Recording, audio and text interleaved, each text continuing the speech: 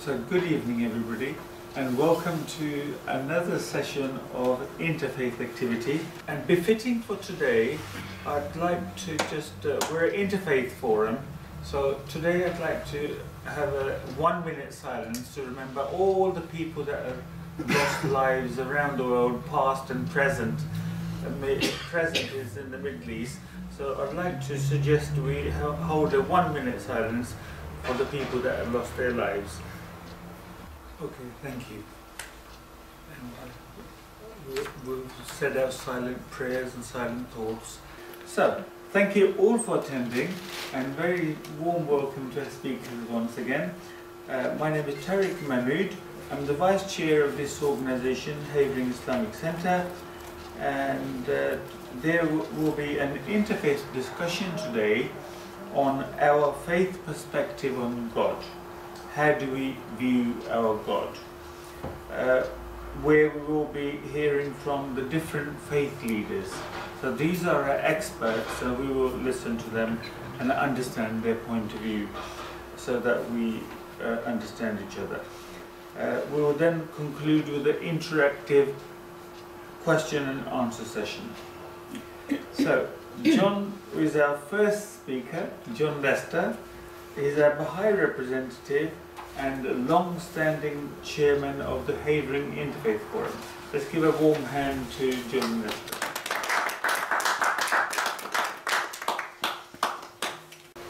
Right, well, it's a great pleasure to do this, especially today, because today is actually a Bahai holy day. It celebrates the birthday of Baha'u'llah. So I'm missing a meeting to celebrate that, to be here. It's interesting to talk about something you know very little about. Baha'u'llah says, no mind or heart, however keen or pure, can ever fathom the mystery of He who is the day soul of truth, who is the invisible and unknowable essence. So, what we're talking about is an unknowable essence. The essence of God is unknowable. Our minds cannot possibly comprehend the Creator, who has been forever and will be forever, never started, never finished. How can we possibly comprehend that?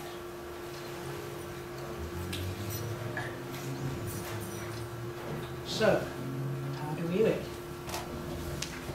Again, what our heart tells us. In the Old Testament we read that God said, let's make man in our own image.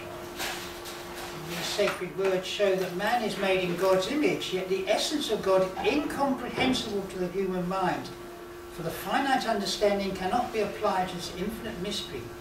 God contains all, He cannot be contained. Too crazy. That which contains is superior to that which is contained. The whole is greater than its parts. Things which are understood by men cannot be outside their capacity for understanding.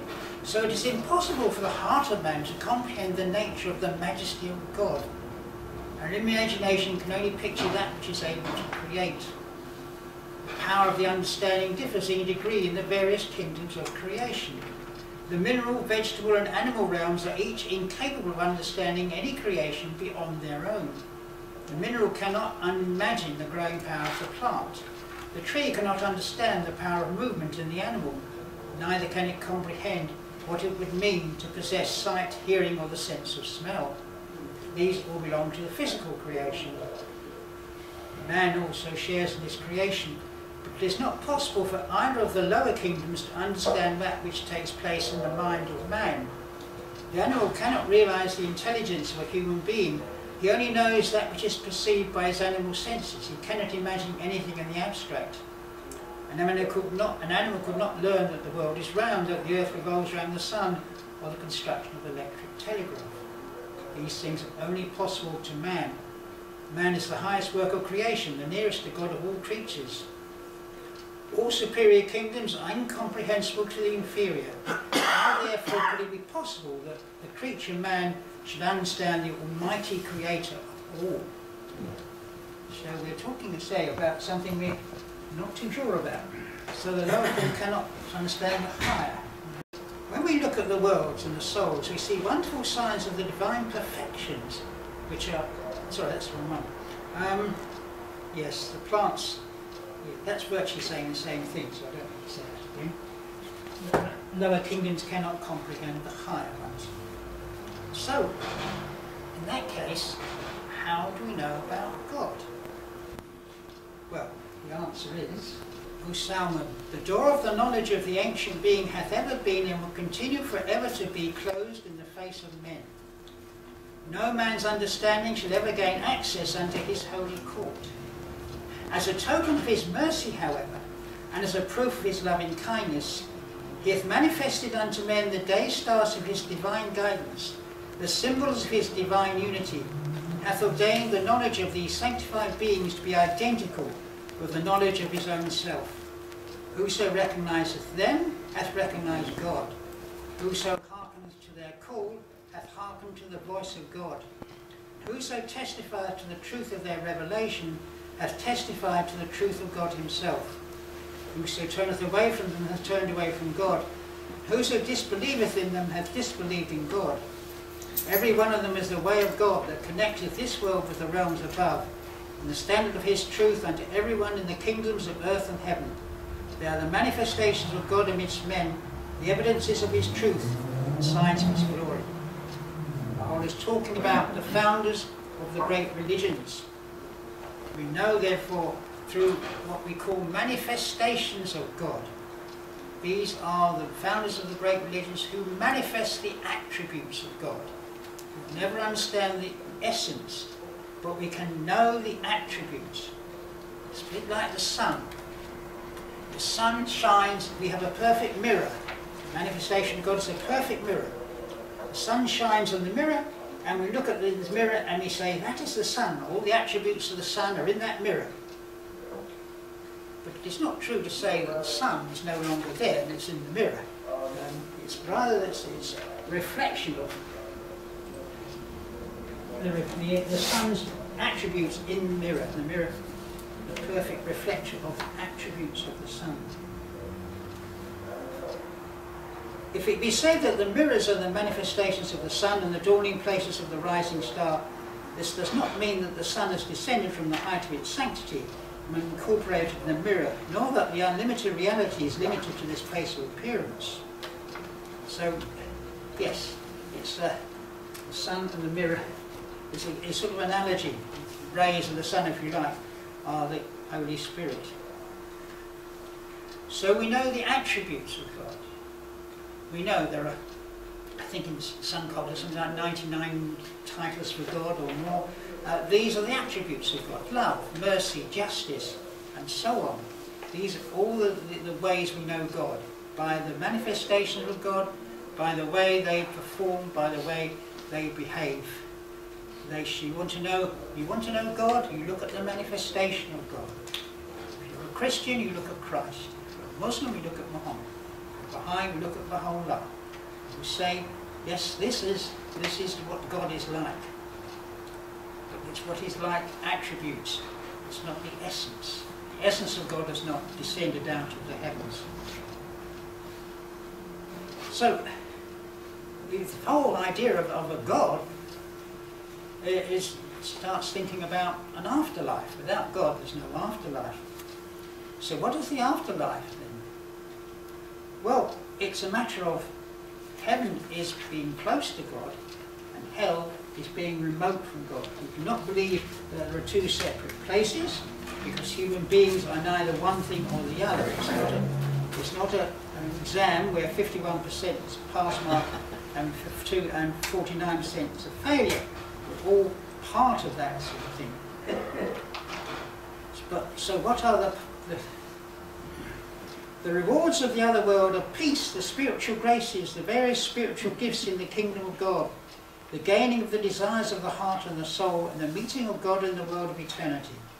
In the same way, the punishments of the other world, that is to say, the torments of the other world, consist in being deprived of the special divine blessings and the absolute bounties, and falling in the lowest degrees of existence. So, heaven is being close to God, recognising God. Hell is being remote from God, a long way away from God.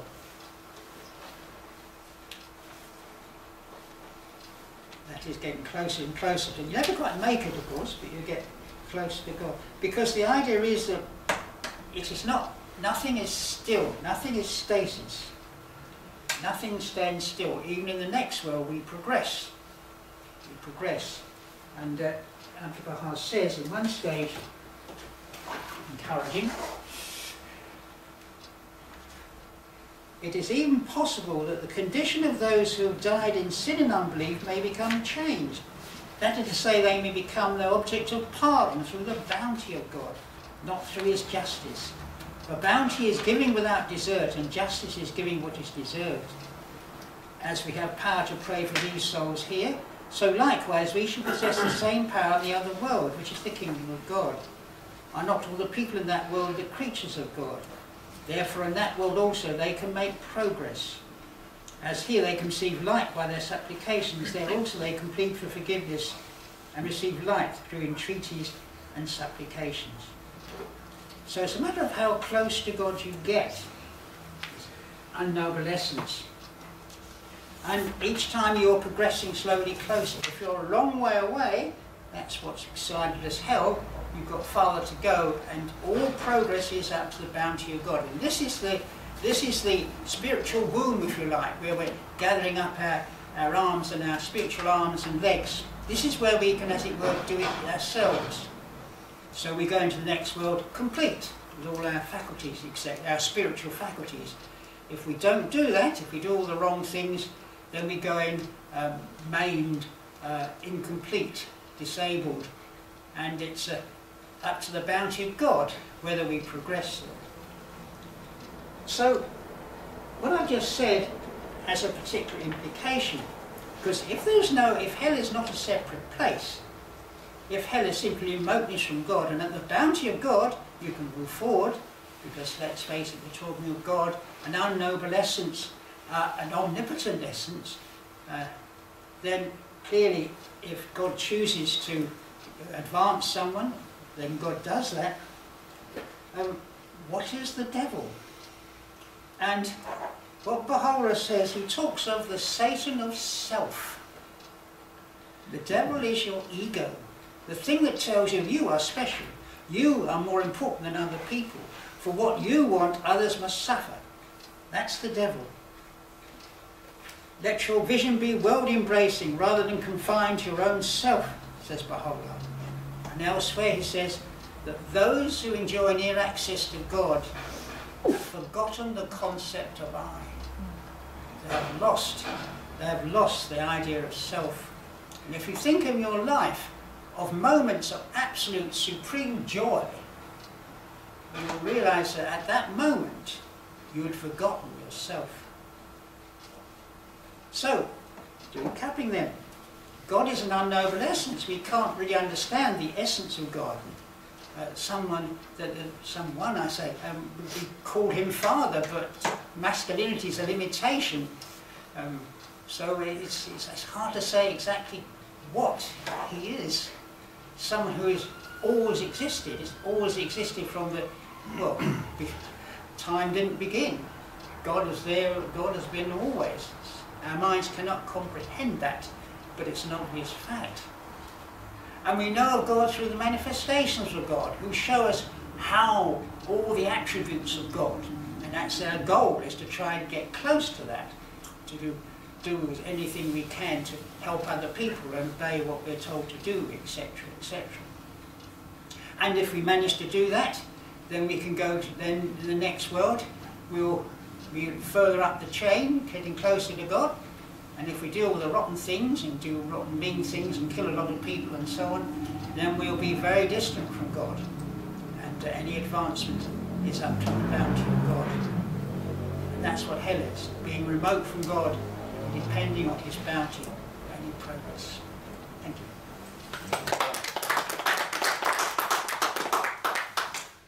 Thank you, John, for your starting the evening off. So we'll move on now to a second theological speaker, Mr. Lakshmi Singh Baji, and he's from the Sikh temple, and is our Sikh speaker today, and he can speak until approximately up to 7. Then we can have a. Then we'll have a dinner. Thank you very much. Good evening, everybody. Good evening. I'm not philosopher, I'm not the expert at anything in the Sikh. I'm just ordinary person, right? Just ordinary people like you. Okay. We always say God is one. Every religion says God is one, right? I just want to know, before the creation, God exists all alone as miracle. Nirgun is Gurmukhi word, which means attributeless. In state of sargani, means deep meditation, as says Guru Nanak Dev Ji, there was darkness for countless years. Before the God create anything, there was dark, everything was dark. Is page on Guru Granth Sahib. 1035, Guru Nanak said, there was neither earth nor sky, there was only its will. There was neither day or night, neither sun nor moon. The God was in deep meditation. Sikhs believes that Vaheguru. What's Vaheguru? Vaheguru means wonderful God or Lord. Wonderful Lord. And Sikhs believe it means also its most common term in the refer to the God in modern Sikhism is Vaheguru. Sikhs believes Vaheguru created the universe, the world, and every life from within it. Sikh believes that before the universe exists, there was only Vaheguru, only God. Vaheguru means every time I say Vaheguru, it means a God. And it was because of the will of God, or hukum, that the universe was created. They believe in the once of creation, that Vaheguru created the world, and it's part of this creation. He sustained the world and responsible for everything in it. Therefore, Sikhs believe that they have the duty to respect and protect the world. There are only creation stories. There's no creation stories in Sikhism. Unlike in other religions, for example, Christianity teaches the story of Adam and Eve according to the scientists' theory of the Big Bang. Sikhs believes that universe was created approximately 15 billion years ago. Because the Guru Granth Sahib explored that nature of the Vaheguru's creation rather than the origin of the universe, many Sikhs accept scientific theories of the creation of the world. In Guru Granth Sahib, page 1399, said, God established the earth, the sky and the air, the water of the ocean, fire and food. He created the moon, the stars and the sun, night and the days, and mountains. He believed that trees with the flowers and fruits, he created the gods, human being, and the 7 seas of established in the 3 worlds.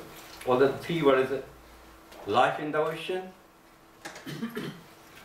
number 2 on the land, and third is I think it possesses all the qualities and something like that. He possesses all the qualities. Sikhs also believe the Vaheguru is Sargam. Sargam means immanent. And so everything in the universe has Vaheguru's presence in it. This means that Vaheguru cares for his creation. The universe and everything in it. Everything that changes and happens in the world is because of Waheguru's hukum. Hukum is Gurmukhi word, is mean order, God's work order. This shows Sikhs that Waheguru loves his creation and enabled him to reveal himself to a human being. Waheguru is a part of them in the form of the divine spark. The Sikh Gurus have described God in numerous ways in their hymns, including in the Guru Granth Sahib, the Holy Script of Sikhism. But the oneness or the formless God is constantly emphasized throughout. The Sikh symbols Ikkamkar often use the symbol of God Sikhism. God is described in the Mool Mantra in the Guru Granth Sahib. In our Guru Granth Sahib, first page, Guru Nanak Sahib written there, Ikkamkar, Satnam, Kartapurukh, Nirbhav, Nirvair, Akal Murk, Unisevan, Gur Prashad. It means there is only one God, and it is called the truth. It exists in all creation, and it has no fear. It doesn't hate, and it is timeless, universal, and self-existent. You will come to know it through the grace of the Guru. And also it's written in page number 611, Guru Nanak said, Ek Pita, Ekis ke hum barak, tu mera Gurhai. Gurhai means brotherhood. It means in English, the one God is the Father of all. We are His children.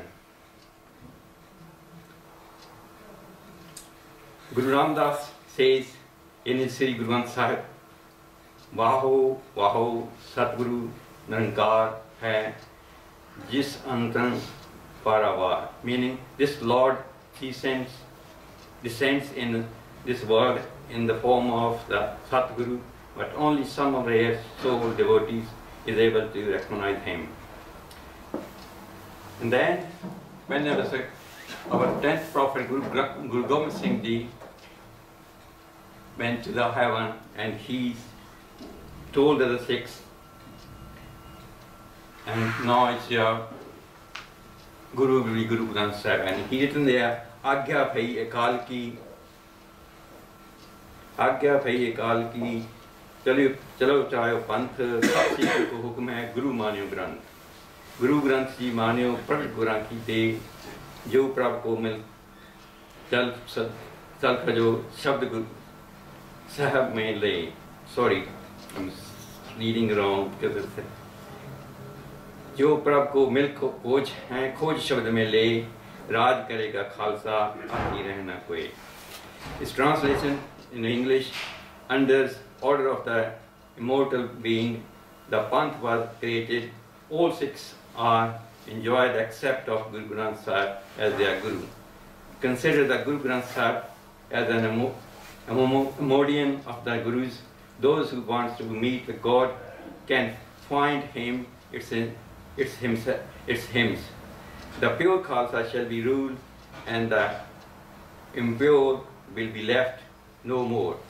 Those separated will unite, and all the devotees of the Gurus shall be saved. Vaheguru Khalsa, Vaheguru Fateh. That's it. Thank you very much. Ladies and gentlemen, brothers and sisters, we invite now our third theological speaker, Mike Stannard.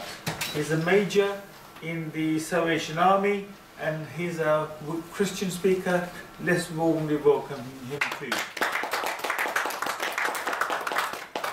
Thank you for your welcome and also again for your invitation to be here with you today. The Salvation Army is not known amongst the Christian circles as being the great theologians. That's usually other parts of the Christian faith that tend to portray themselves as being the great thinkers of Christian thought and theologians. We're more people that like to roll our sleeves up. We have a personal faith and we like to try and express that faith in practical ways and in loving and caring ways. And I think it's an important aspect of whatever we believe in God, whatever God we believe in, affects the way in which you live your life. If you believe in an angry God, you probably have angry ways of responding to that. If you believe in a loving and caring God, supposedly you would have a loving and caring response. That's the way it is perceived. And when I was preparing for today, I was reminded of some research that was done recently, and I want to share this research with you because it links in with what we believe about God. And it was saying here, this is particularly in the Western world, okay? Many people in the Western, particularly Western Europe, say that they believe in God. But in Europe today, believing in God does not necessarily mean that you believe in the biblical God. It means that they believe in some kind of power, some kind of energy, some kind of deity that has some creational powers and has some influence upon why we exist and why the whole material matter exists. So it gets very, very diluted from how we, of those that belong to the major faiths, perceive God. It's almost like people are inventing their own version of what they believe God is because it's more comfortable to fit in with your own version of God than in with the biblical version of God or the any other major faith's version of God. So it's tailor-made. It's almost like it suits the consumer mind. I'm going to choose something that fits me. And I can get rid of the bits that I don't like, that require some kind of responsibility or some kind of accountability. And that's what the modern mind doesn't like to do. It doesn't like to be held accountable. And so that research sort of sums up this idea that whatever we believe about God or we don't believe about God obviously affects the way in which you live your life.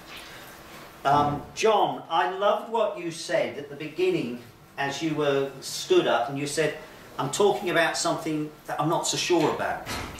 And I can fully appreciate that because I think those of us that are on our faith journey, the more you know, the more you understand that you don't know. You understand what I mean? The more that you think you know and the more that you think you can grasp about God, the more that you understand how so little we really know. And as a simple little illustration, I think basically we believe we have a lot more in common with each other from the different faiths than we do with people who have no faith. And I can remember this was about, I don't know, 30 years ago. I was living in Leicester. And I was a Salvation Army pastor in the small, tiny little church. It was one of the first churches of the Salvation Army that I was in charge of. And obviously there's a huge Asian population in Leicester. And our little corps was sort of surrounded by all these people from different faiths. And it was Christmas time, or it was building up towards Christmas time, and the local shops always play Christmas music. You go into Marks and Spencer's, or you go into Tesco's, and you hear the music playing, and of course they're playing Christian Christmas carols. And then I heard on the news that several of the big shops had announced that they were no longer going to play Christmas carols in their shops, because they felt that it insulted people of other faiths. And then there was a radio program that was discussing this issue. And there was, I think it was a person from in Islamic faith, from a Muslim. He stepped forward and telephoned the radio station, and he said, I have more in common with somebody who's got a faith, and I have no problem with the Christians singing their Christmas carols. In fact, I rejoice that there are actually some Christians or some English people who actually have a faith. And that was what he was saying. Because when you think about it, somebody who has another faith has a thought about himself that he's not the central thing about his life. That if you have a faith, you believe in something bigger than yourself. And I think it was you again, John, that was talking about how the ego is the one that gets in the way. That we get in the way ourselves.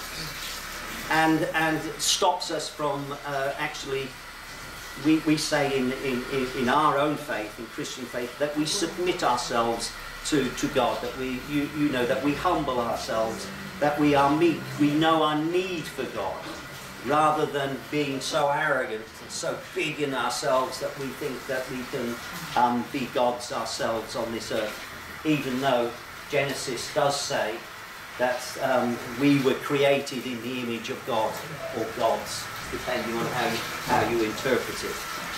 So I think for us that's a foundation of what we're understanding about God, is that we believe in something that is bigger than ourselves. Whether you want to call it something, or someone, or some energy, or some power, we can argue about that. It doesn't really matter. It's a nonsensical argument, because like John says, it's difficult to comprehend. And like my Sikh brother was saying, that, what was it you called him? The big man. Yeah, big man. The big man. I think big bang. The big Bang. bang. Oh, the big bang, yeah. as in the explosion. Yeah. I mean, it's difficult to put a personality in a big bang, isn't it? Because that's a chemical reaction, or a matter of material colliding with other material. It's difficult to explain. But from the Christian perspective, we speak about a God of creation, and you've all spoken about that yourselves, about a God of creation, and that some kind of power, some kind of intelligence has made that happen. Now, and I would think it is with other faiths. In the Christian faith, you've got those who are the fundamentalists, those that believe that the world was made in 6 days. I think somebody here said, was it you, that was 15 billion years or something? Yeah. It's not a figure I've heard of before, but it's an interesting figure. Whether that's scientific or not, it doesn't really bother me. Whether it's 6 days or 15 billion years, I think the central thing for people of faith is that it was created. It was created by God. Whether you call God Allah, or whether you call him Jesus Christ, or whether you call him whatever, it doesn't really matter. That's the important thing. People of faith have more in common with each other than people who have no faith. And I was, earlier on, when the prayers first started, I think it was in your speech, and I just sat there and I just enjoyed the male voice singing the prayers. We have that in the Christian church as well, male voices singing prayers. Sometimes the priest will sing the Mass, and there's a beautiful sound to it. And it was just making me think, when the gentleman left to go in the prayers and the ladies left a few moments ago to go to the prayers, how we have this beauty in all of our faiths when we begin to worship. The beauty of singing praises and singing our prayers to God. Doesn't matter what faith you come on, there's a beauty you come from. There's a beauty in being involved in that, and it does lift you up from your earthly existence. There is another plane on which you find yourself when you are praying and you are worshipping, and music helps with that. Music has a spirituality to it, a tone to it that just helps you escape the earth, even if it's only for a few minutes. And I thought, here we are, people of faith, and we have that beauty, yet at the same time we do monstrous things to each other. You know, that faith that motivates us to a higher level, that somehow we corrupt that. And I look at my own history, my own faith's history, and the things that we have done in the name of our faith to other peoples, or even to each other. Even the Catholics against the Protestants. Or how does that happen? How does that exist? How does that come out? It shows the duality of a human being. That we can praise and worship God and escape the worldly, physical confines that we are born to live within, and we can receive that beauty yet we can go off and we can do awful, atrocious things to each other. And like I said at the very beginning of my talk, what we believe about God shapes how we behave. So when we're behaving incredibly evilly and incredibly wickedly, what is it that we believe about God that we think that somehow that is acceptable? Whether it's me beating my wife, or whether it's me abusing a child, or whether it's me stealing from the company I work from, or whether it's me doing atrocious actions against another faith because I believe my God is saying that I should do this. I don't know. There's something wrong there. Somehow we have corrupted it. And that brings me to this slide here. God of creation. Those that weren't here earlier on, John spoke first and he was talking about how God,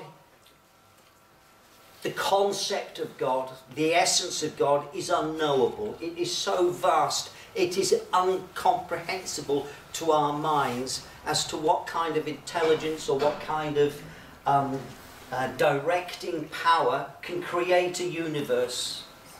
We don't comprehend that. And how do we, if we believe in a God that is only like this in our limited understanding, and forgive me, we have to use symbols, we have to use illustrations, because they are the vehicles that carry forward ideas that are inexpressible. How do you express who God is without using symbols, without using words, without using personalities to show something of what God's nature is?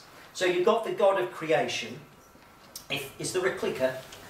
No, do you want me to do it while you talk? Could you be the chief button pusher? Yeah. Thank you.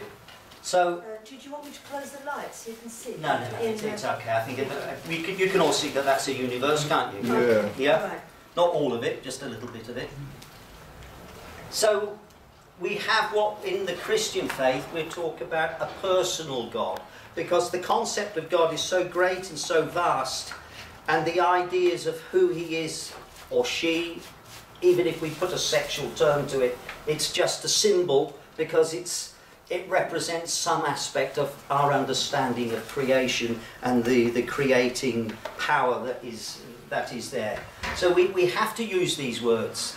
And in today's day and age, they don't like the idea of calling God using a patriarchal figure or even a matriarchal figure. They like it just to be God, because it causes barriers if you give God masculine features or if you give God feminine features. Barriers come up all over the place. How can God be a woman? Or or how can God be a man? Because then it cuts out half the population. So there's all sorts of arguments about that become nonsensical.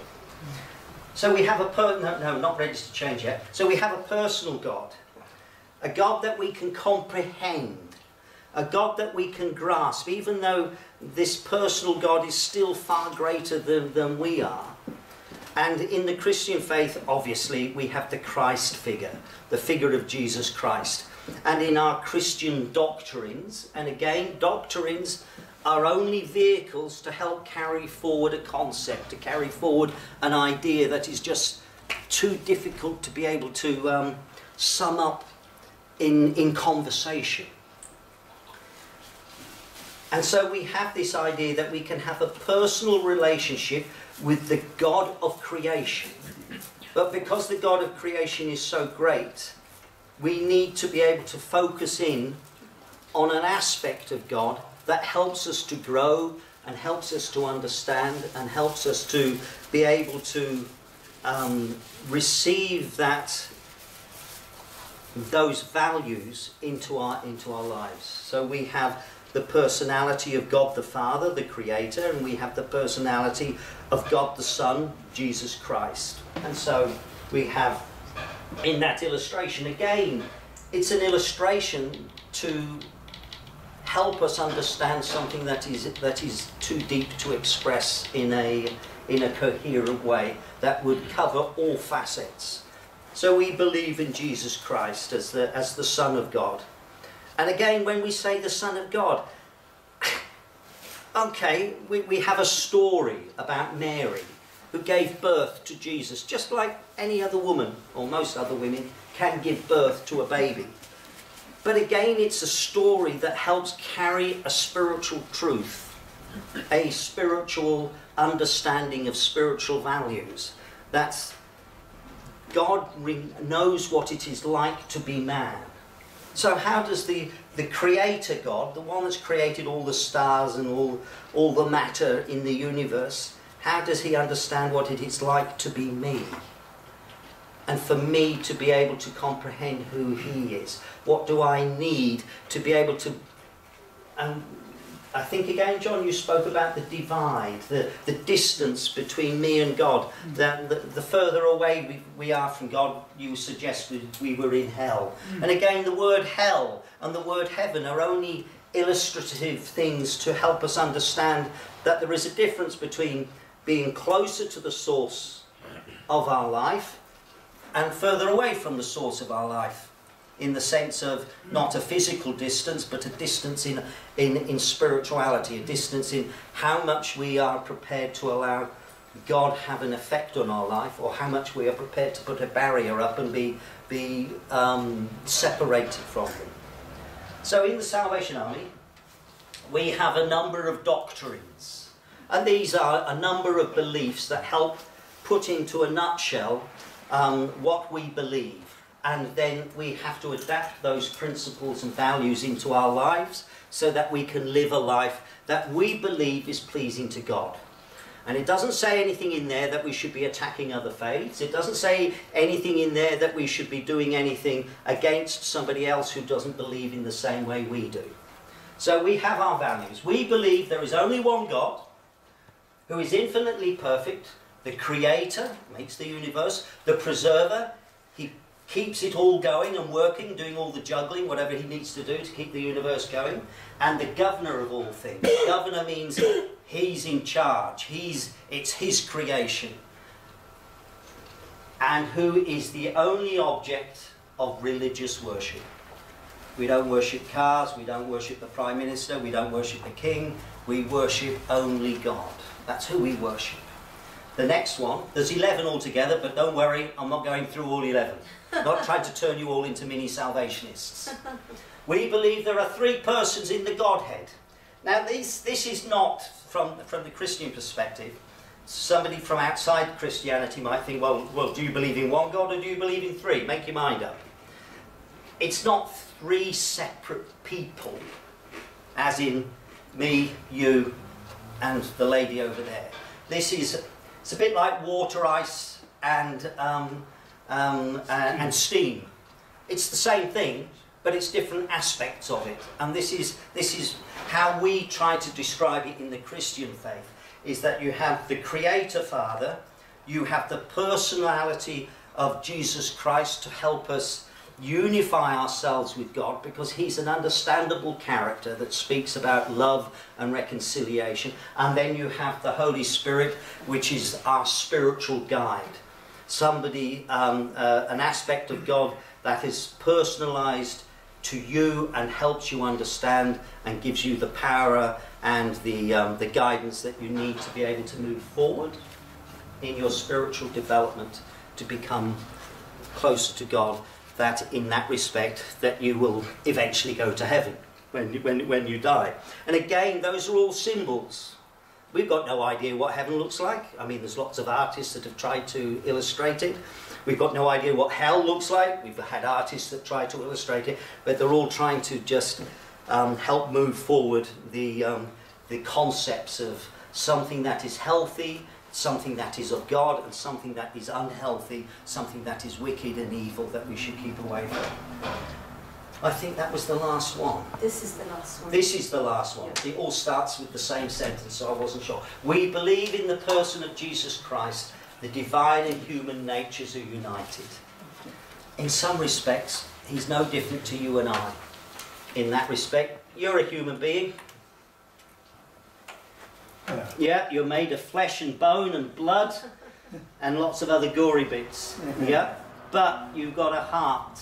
And when I say a heart, I'm talking about a soul. There is you inside this fleshy envelope. The real you is inside there.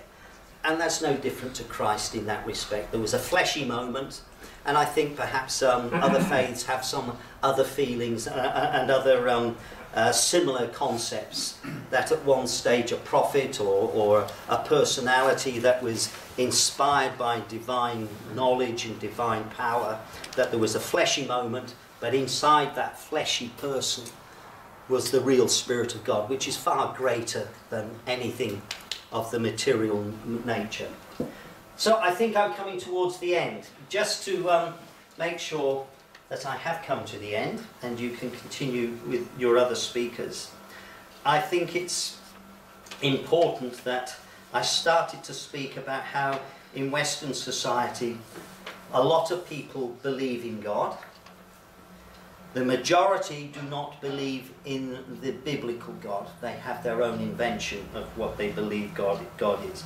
And maybe there's some truth in that, because at some stage, whenever the Bible was written, whenever the Pentateuch was written, whenever any of the Holy Scriptures were written, it was a group of people who actually agreed with each other's ideas and they put it onto a piece of paper, guided by what we believed was the Spirit of God, or guided by our faith. And so maybe there will be some truth in some of these homemade versions that we haven't quite grasped in the recognised faiths, the recognised religions. And so I think, like I started with, I think we, from our different faiths, have more in common with each other. And that makes us brothers and sisters, because we're fellow human beings. But it also, by the same principle, makes even non-believers our brothers and sisters. And therefore we should treat each other with respect, particularly in this world and some of the things that are going on at the moment. We forget that. It's not pleasing to God. God bless you all. Thank you.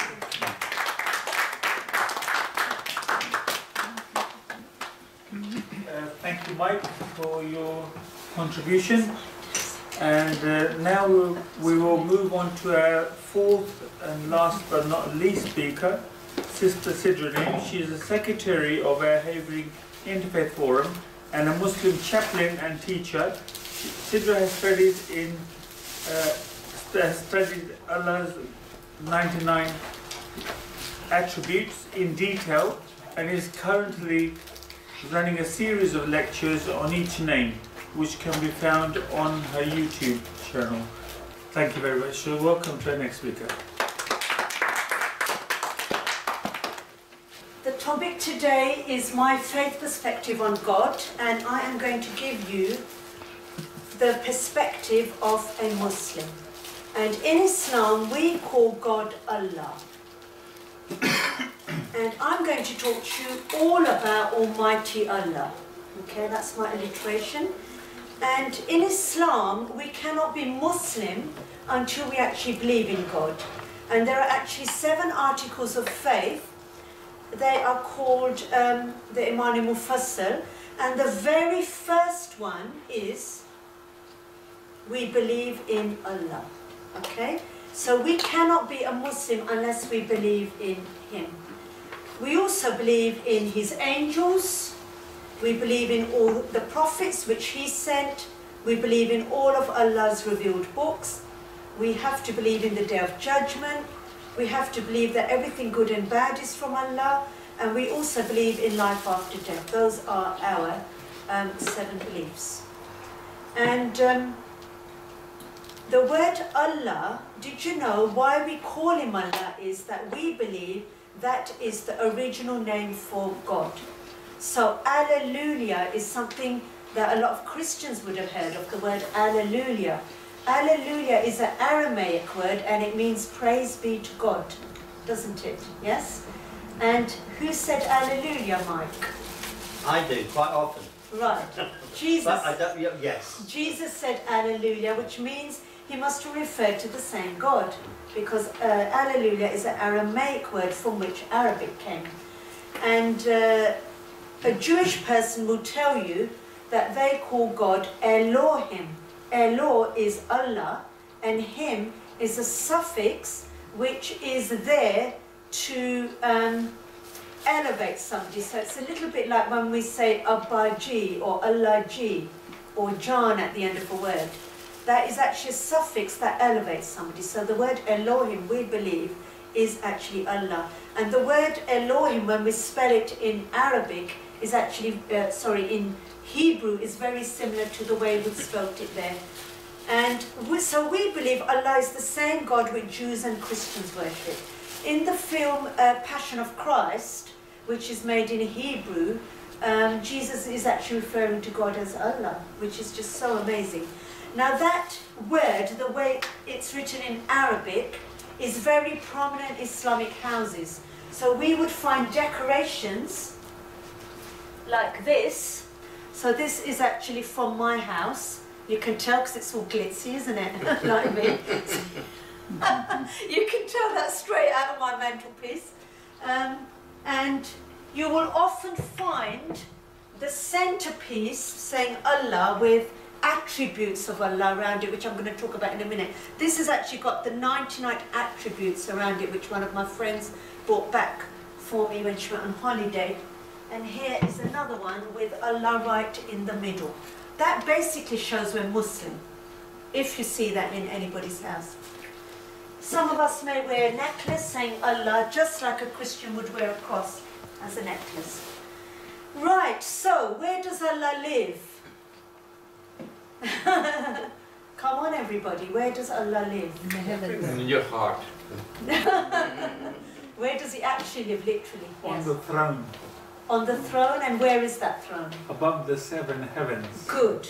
So last time when we spoke about creation, we said Allah created 7 heavens. The highest heaven, Jannatul Firdaus, is the highest heaven, and he lives on Jannatul Firdaus is a massive tree, and it's called Sidra, Sidratul Muntaha. And that's actually me. Did you know that my mum named me after that tree? It's the tree of utmost beauty, and it's really colourful. Now, why do you think I'm wearing colourful clothes? I'm always wearing colourful clothes. They say that what you're named after is what you actually do become eventually. So he lives above the 7th heaven. On the 7th heaven is a tree, and above that tree, Sidratul Muntaha, is his throne. So he lives above all of that. That's where he lives. You asked me about my dress earlier on. It's a sky. Why is it a sky? Because it's linked with Allah. That's where he lives up there. Okay? Now, what does he look like? Does anybody know, according to Islam, do we know what he looks like? Yes. He's pure spirit. No, how does he actually look like literally? I think he's a light. He's a light. We know that for sure, because we know that Prophet Muhammad, peace be upon him, he went up to meet Allah, up on the 7th heaven, and he couldn't even bear to look. He looked away. There was so much light coming. Okay? So it says no vision can grasp him, but his grasp is over all vision. He is above all comprehension, yet is acquainted with all things. That's actually straight out of the Quran. So we cannot see Allah now and here, because did you know we are trapped in a time zone of time and space, and he is beyond that. So we cannot see him unless Allah wants to show himself to somebody like a prophet. Okay? Does anybody know another prophet that actually asked, I want to see Allah? Moses. Moses. And he looked towards the mountain, and the whole mountain crashed down in half, and he became unconscious on the floor. And that was not even, you know, that was just like a little snapshot. So we've got this really lovely story of Moses who asked, I want to see you, Allah, show me. Show yourself to me. And he looked at the mountain, and the whole mountain crashed down in front of his eyes, and he was so grasped by that image, he just fell flat on the floor, unconscious. So I find that quite amazing. I've not heard that story, but it's in the Quran. Read the Quran, Mike. I read another version of it. But yeah, we do say in the Christian faith that Moses, when he came off the mountain, yes, that the glory of God was shining on in his him. face. But he was afraid, so he covered his face, yes, so that the people didn't see that glory disappear, because Moses was limited. We believe that as well. We believe God spoke to him through the burning bush. Yeah. Yes. Amazing. Right, in our last lecture on creation, we said that Allah alone is almighty and He is the creator and sustainer of the whole universe. We believe that with His right hand, He's got the whole universe going, including all the gravity and all the, you know, the circuits, which I'm going to talk about in a minute, all the gravitational fields and the anti-clockwise motion in everything is all being sustained by His right hand. Amazing. That much we do know as well. The only way to really get to know Allah is to learn about His attributes. So He has 99 attributes which are actually descriptions of Him, and those 99 names are part of Iman Mujmal, which is a statement of faith. Muslims exclaim, we believe in all the names of Allah and His attributes. Those attributes help us to recognize Allah. So, for example, there may be things like the most knowledgeable, the most merciful, the most forgiving. I mean, I've been actually doing a whole series of these, which Brother Tariq just mentioned. We're doing a series of lectures where every month I cover 2 names. And last time we did the unlocker, didn't we? The person who unlocks, because he can unlock at any stage anybody, and they can then come towards the religion and open their hearts towards God. So those are very, very important. We have to believe in them. And did you know that we can actually mimic those attributes and become better people? And they say that if you learn those 99 attributes and learn their descriptions and implement them in your lives, then you go to heaven. Because that makes a perfect person if you try and mimic it. To a certain level, we definitely can't be like Allah, can we? But we can implement some of those attributes into our lives.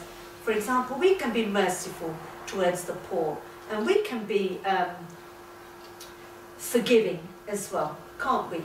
And the giver of food, we can give food to the homeless and things like that. All of those things we can mimic. Because of those wonderful 99 attributes, that makes Allah completely unique, which means nobody else can be like Him. So we only believe in one God. And Tawheed is the name of the oneness of God that is actually exclusive to the Islamic faith. The top sentence is our very first pillar of Islam, which is the Shahada, the testimony of faith. The first part is there's only one God. So if we don't believe that there's only one God, or we associate partners with Him, that breaks that Shahada in half, and that means we're not Muslim anymore, basically. That's how strict I would say our religion is. So we believe that Allah has no son or partner. He is just one on His own.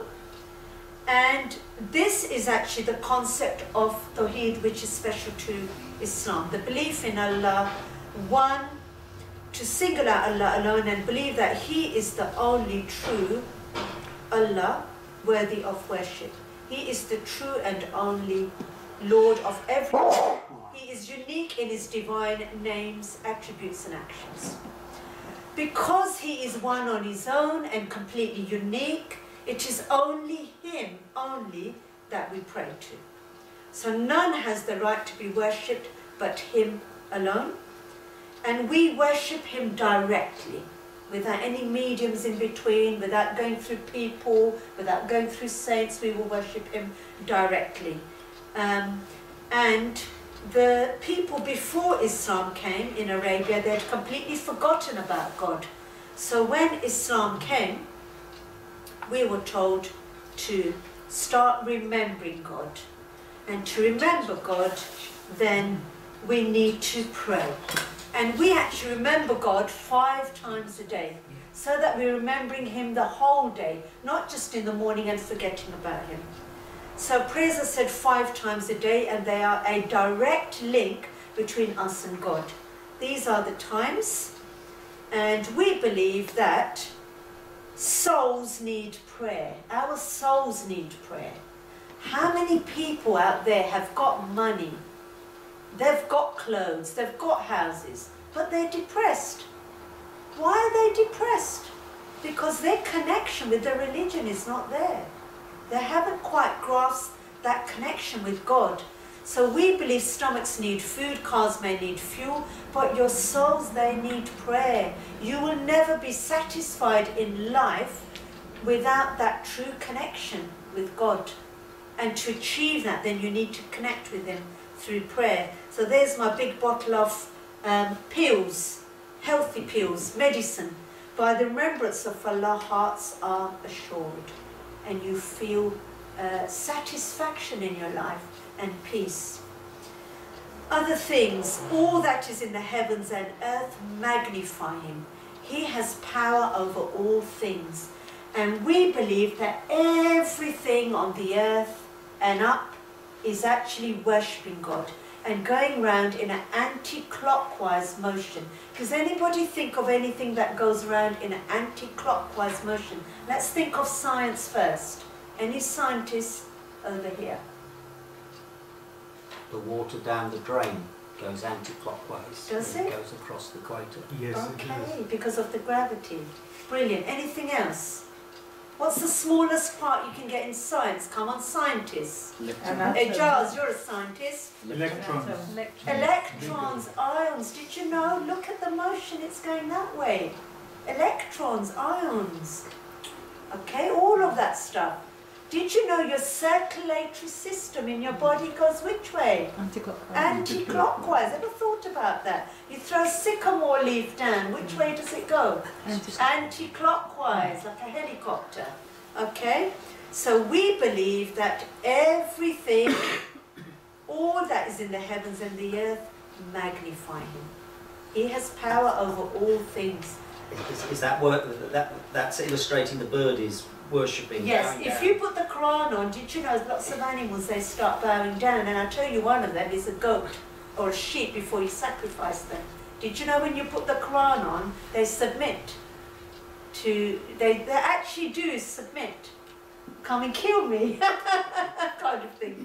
Okay, so again, birds, we've got those birds. Look at the birds, they're going to be migrating soon into other lands, warmer countries, and they're going around anti-clockwise. Mosquitoes as well, around a light. They're annoying, but watch them go around. I find that absolutely fascinating. Right, He is the all-hearing, the all-seeing, and the all-knowing. He knows what's in your hearts. If you've committed a sin, He knows. So He is watchful over everything in the world. He can hear you, He can see you, everything. Okay? And we believe that He knows what has happened, what will happen, and how it will happen as well. Nothing happens in the whole universe except by His will, and we believe that all good and bad is from Allah. So we strongly believe in destiny. If we do not believe in destiny, we're not Muslim.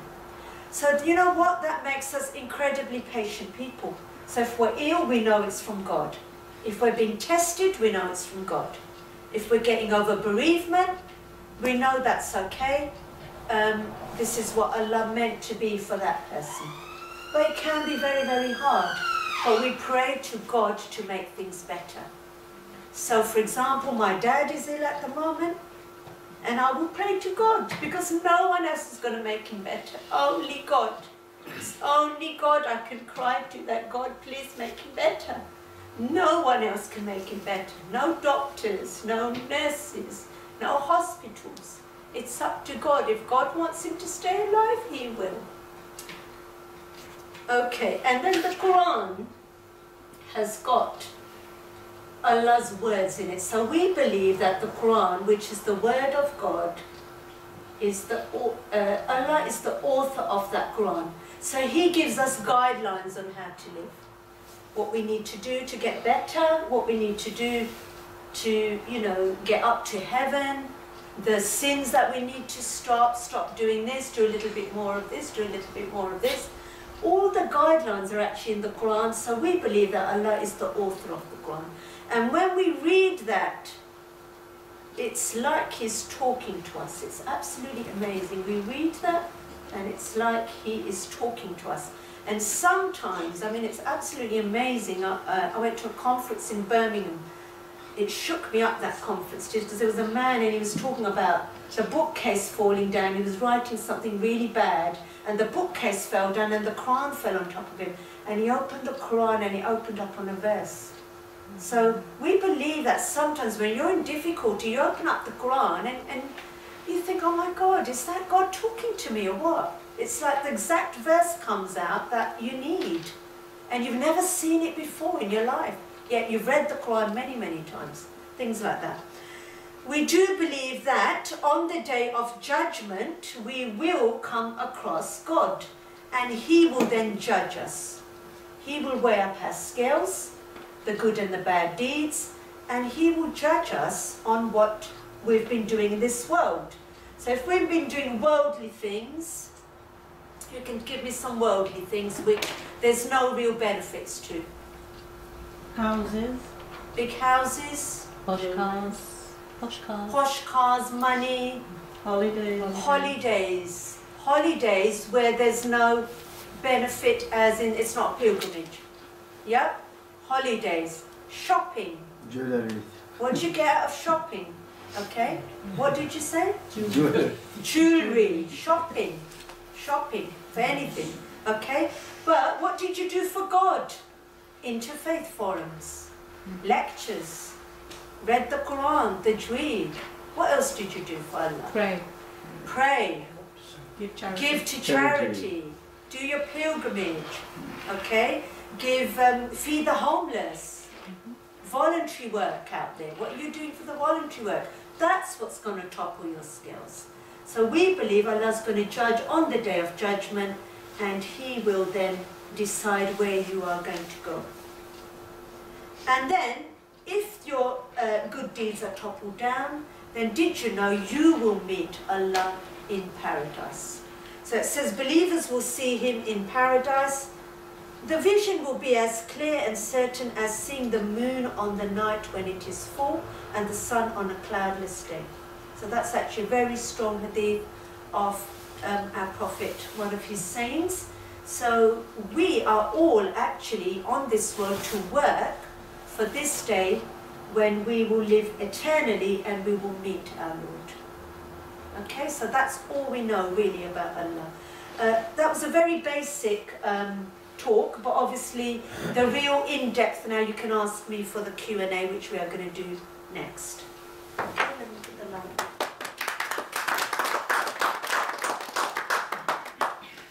Thank you very much. The speakers have all spoken, so it's time to ask questions. You can choose your speaker, and please keep your questions on the topic of the concept of God, please.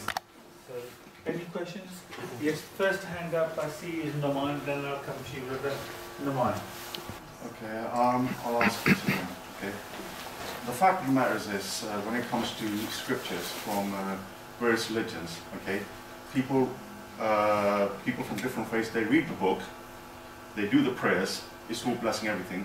But when you read something like, well, the world was created in 6 or 7 days, okay, the fact that they're not understanding the knowledge, okay, the scripture book is not just there for you to worship God, pray and everything, but it's also for you to perhaps, I don't know, if you're not a science expert, to analyze it, to understand it, what it's saying, okay. Isn't that what people should be studying as well, as a second? Yes, definitely. So you will get Muslims, I will admit, yes, you get Muslims who pray 5 times a day and they give money to charity, but that's rituals, that's what we have to do. So they do it. But without the connection with Allah and without understanding why are you doing all of this, why are you doing it, the real connection isn't there. So yes, that's why you get all these bad people out there who are called so-called Muslims. They're not really practicing Muslims. And then they do bad out there because they haven't really understood the religion. They may be praying 5 times a day, giving their charity, but they haven't understood the religion. To really understand the religion, you have to look at the explanation of the Quran. You have to look at the background on why were those verses revealed. And in what context were they revealed? Until you understand what context they were revealed in, you can misconstrue anything. Okay, so it's very, very important to understand. For the children as well nowadays, the youth, there is no point in reading the Quran parrot fashion Arabic, because you're not going to understand what's in it. And I've had many children, I used to actually work here in this school, you know this as chairman, I used to work in this school. The children learnt their Quran parrot fashion Arabic and then they left. The Islamic studies was missing, and then a couple of years down the line you get the parents ringing me, my son's on drugs, my son's doing this, my son's doing that, and then you think, well, do they know that it's wrong? No, because my son never read the Quran in English. They only read it in Arabic without understanding it. So the best way is, once you finish the Quran in Arabic, understand what is it actually saying in your mother tongue. The explanation is so important. It really is. Okay? Okay, next question from brother there. So my question is this, that obviously you understand there's a Muslim perspective.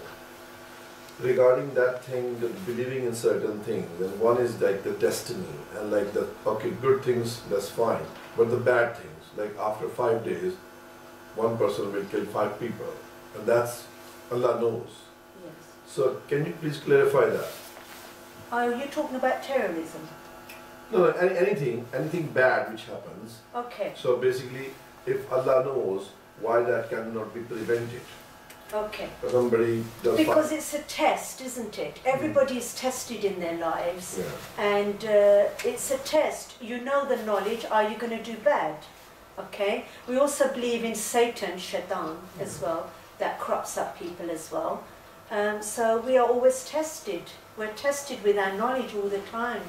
You know, even imams are tested, are they not, with their knowledge? They know everything, but they are going to get tested.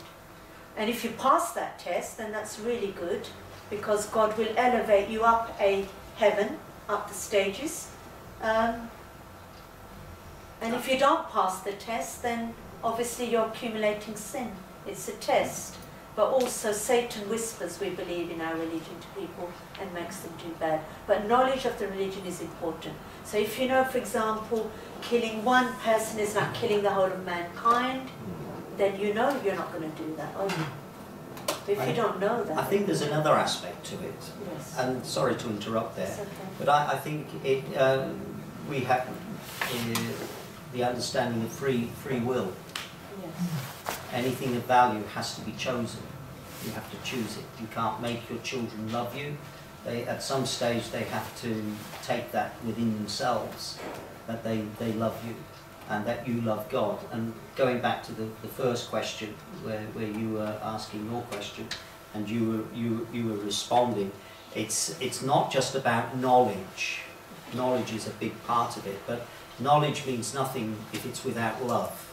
Love is the motivator, love is the expression.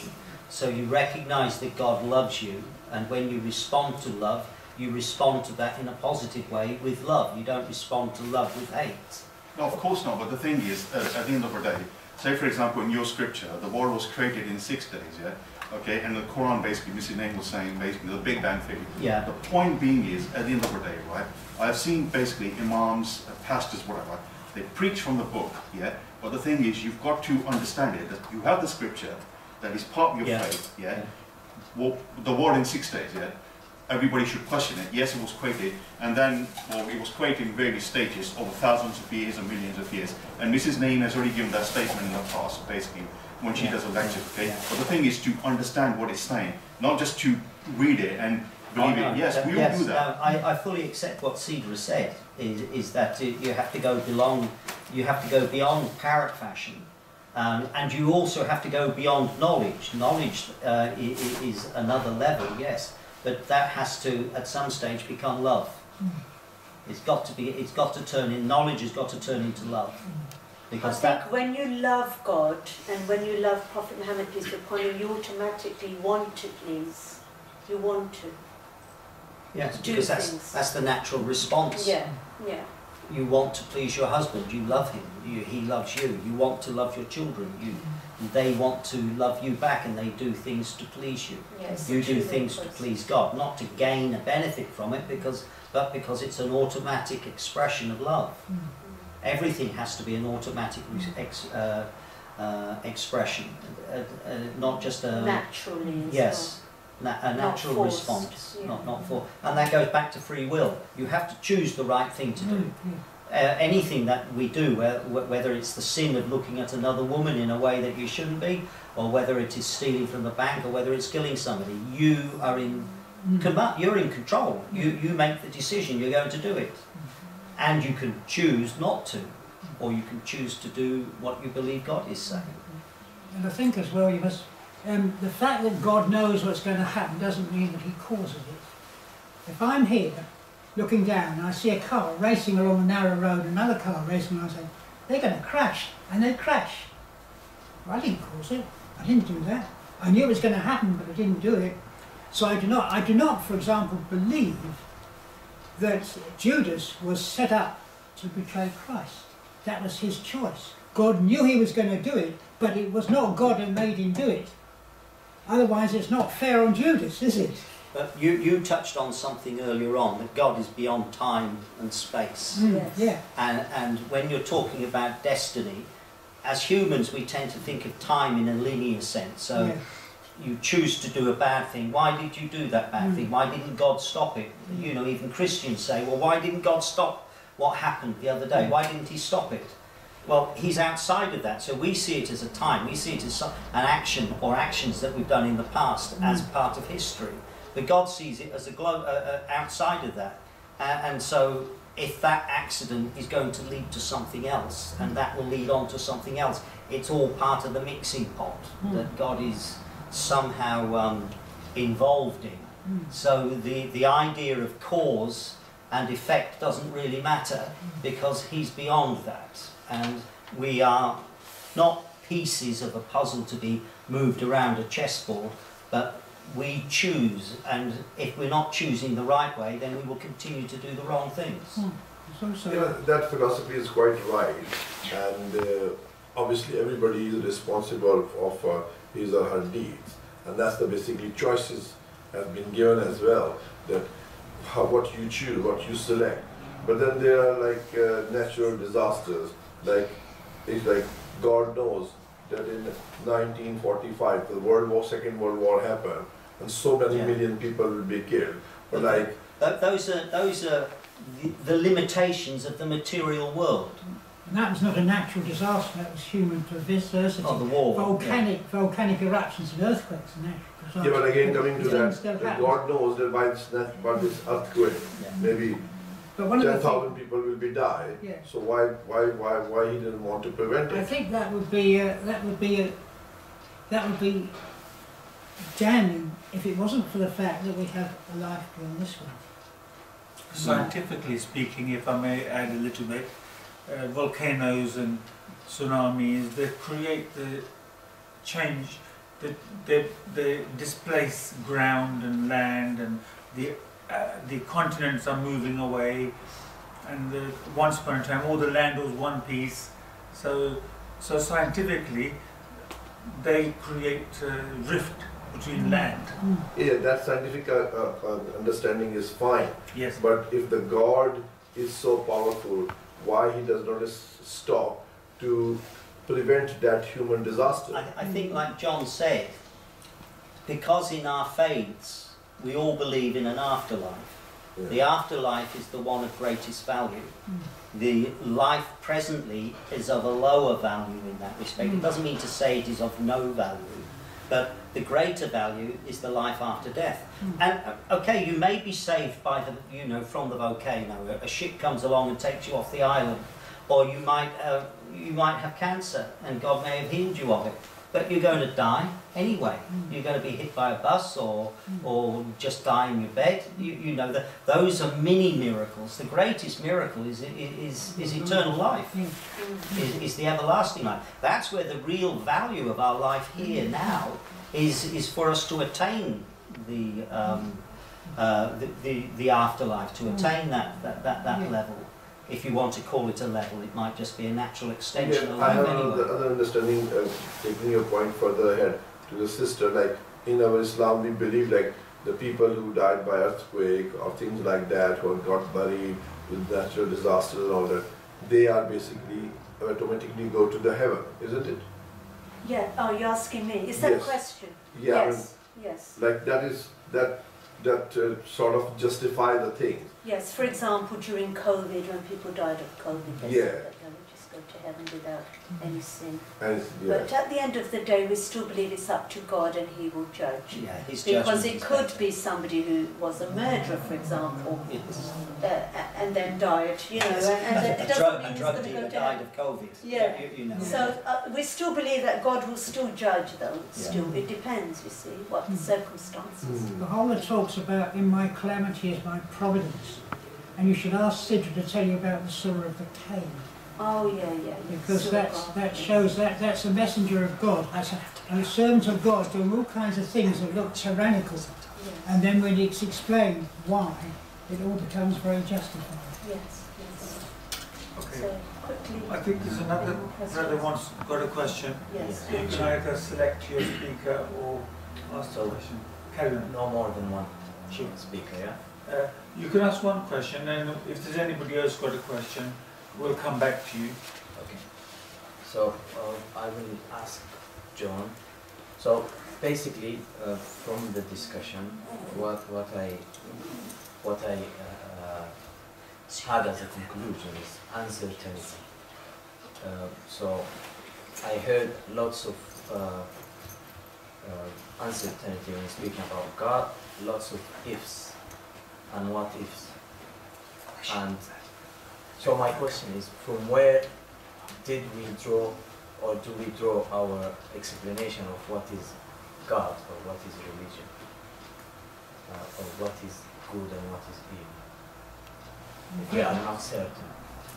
We get our explanations from the religions we join, all the religions that have gone through the past as well.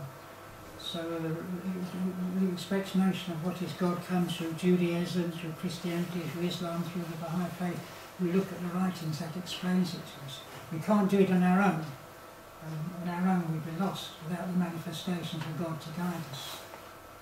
So if we are not certain about that, so how can we be sure of what we are following, or as a religion is something worthy of following? Well, if you don't read what the manifestations of God say, you've got a problem. Because going direct it's not something you can do. All we know about God comes through the manifestations of God and the religions that come from God. Otherwise, we're sort of on our own, and that's exceedingly difficult. Any fresh questions? Go back to Brother Naeem. I just have one last question. Can I ask both John and Mrs. Naeem? Okay. The thing is, as I said, we're being watched in this world to be prepared for the afterlife. Okay. None of us knows where we can end up. But the most terrifying situation basically is when it comes to extract the soul out of your body, the angel of death, and you're taking your last breath.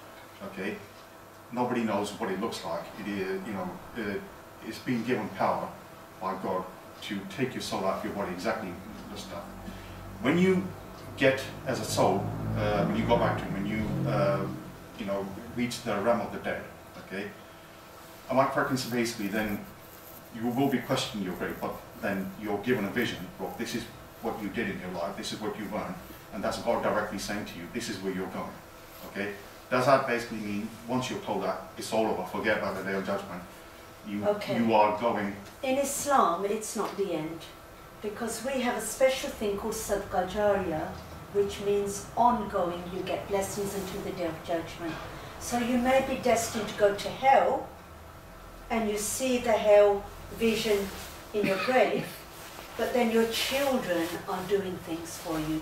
Or maybe the people who you taught are carrying on the legacy of what you taught them. So you are then going to carry on getting those blessings until the day of judgment. And then when it's the day of judgment, you will be surprised. It says this actually in the hadiths, God will say you're going heaven. And that person says, how did that happen? I was destined to go to hellfire. And God will say, you know, your child, they prayed for you constantly, and now you're going to heaven. So that is not the end, no. That's why it's so important to do sadaqah jariyah, which is this ongoing blessings until the day of judgment. Little deeds that you need to do, plant your seeds now, so that once you're gone, then those deeds will keep multiplying, and then you can reach a high station. But I'll tell you one thing which Muslims do a lot. They don't do anything in this world, okay, and then they think, doesn't matter, my children will do it for me when I die. They don't even do Hajj, for example. Well, with the children of nowadays, do you think they're going to bother? Very different world we're living in. And why rely on that? Why take that risk? That actually worries me. Why take that risk?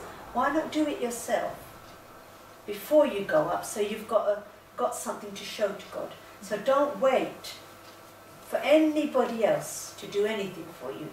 It's only you and your deeds that are going to go up, nobody else's.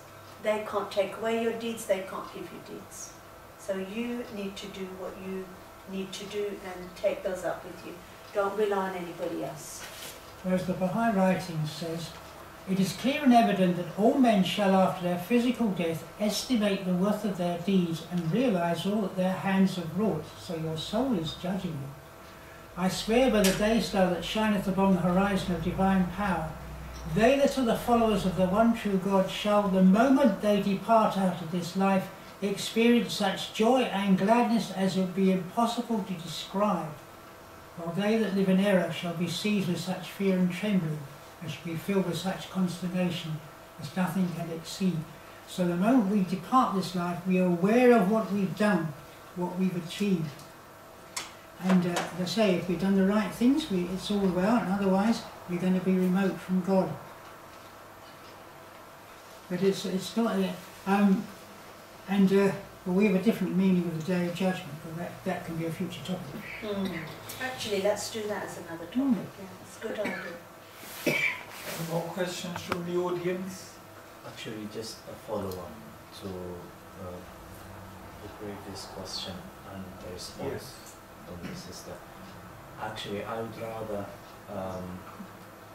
suggest for the children who is learning Quran, or for anyone who's learning Quran, is instead of after memorizing Quran, going for the English translation or going for the mother tongue. Yes. It's actually better to learn Arabic. Of yeah, course. because Yes. many scholars, they suggest when you want to understand a philosophy or an article or a research done by some scholar, some ideas and meanings will be lost in the translation of the words. Definitely. Because some concepts are just simply not easy to translate or untranslated. Yeah, that would be wonderful, wouldn't it, if madrasas started doing Arabic language, because there are words in the Arabic language which you cannot even, denote for another word. It just doesn't exist. I wondered that what to say about calamities. When Andrew Bahai, the son of Bahai, was in America, a lady came and she said she had a daughter that had died at birth, and she said she had this dream, and this lovely little girl was running around a beautiful garden and ran up and smiled at her. And Abdul Bahar said, that was your daughter in the next world. Sometimes the divine gardener has to replant, and that's what happens. And you get all kinds of things, like my father was killed 7 months before I was born, I didn't know him. When I went on pilgrimage, I dreamt of him and he was smiling. It was a wonderful experience. Yes. Okay. I've got a question for Lakwe Baji. I heard this about Vahi Guru Satnam. Can you translate that for me, to explain to me that? Vahi Guru is I hear that, but I don't understand fully. God. God, praise of God. Yes. And That's we simple say that's it. So it's praise of God. Yeah, praise of God. You know, God is massive. You can't explain to him. He's a Lord, is God, whatever we say. And that's why when Guru Nanak Dev Ji went to the river 3 days, people say he's drained, right? And actually he went to meet the God. And God gave the word to Vaheguru. Go outside, teach the word Vaheguru to the world. That's happened. Vaheguru came from there, you know. And his praises are the Vaheguru, Vaheguru. Well, Vah Lord, Vah Lord. Yes. Satnam. Satnam means truth. Satnam means truth. Yeah, everything truth. Okay. Paramatma truth hai. Thank you for explaining that. Yeah. If there's no more questions, we will conclude. So, thank you. So it's been an interactive evening. Thank you to everybody for attending, and special, strong, warm thank you to our speakers for their contributions and keeping us updated on the topic. So on Monday the 13th of November, that's a date for your diary, is the next Interfaith event, which will be the Interfaith Quiz Night at the Salvation Army at 8 PM.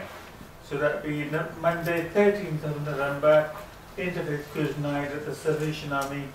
And it's Interfaith Week that week. So a final thank you to our speakers and audience for participation, and thank you all for coming.